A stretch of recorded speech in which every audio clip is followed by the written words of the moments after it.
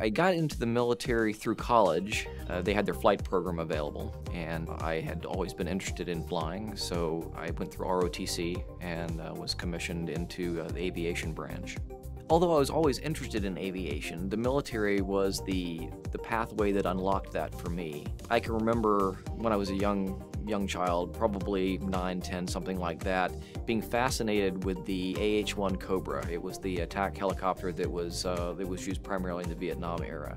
As it turns out, my first operational aircraft that I was assigned to fly was the AH-1 Cobra.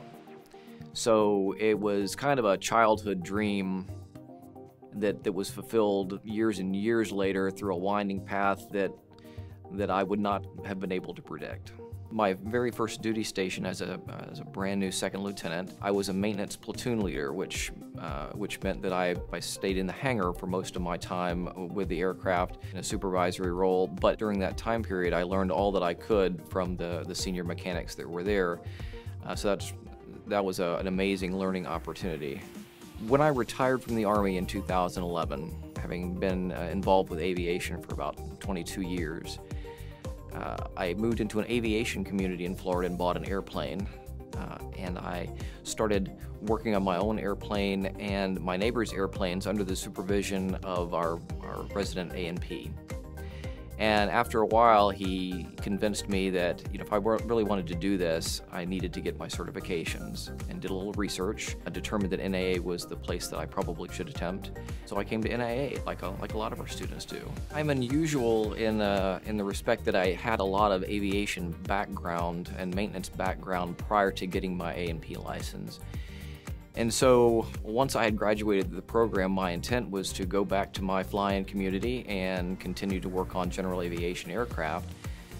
But shortly after I graduated, I was called and asked if I would be interested in coming and teaching and starting with first term. One of the reasons that I agreed to come back and teach at NAA was the quality of the instruction that I received when I was a student. NAA is a place that, if you apply yourself, you will leave with the certifications that you came to get, and with a very high probability leave with a job that you like and you are going to enjoy.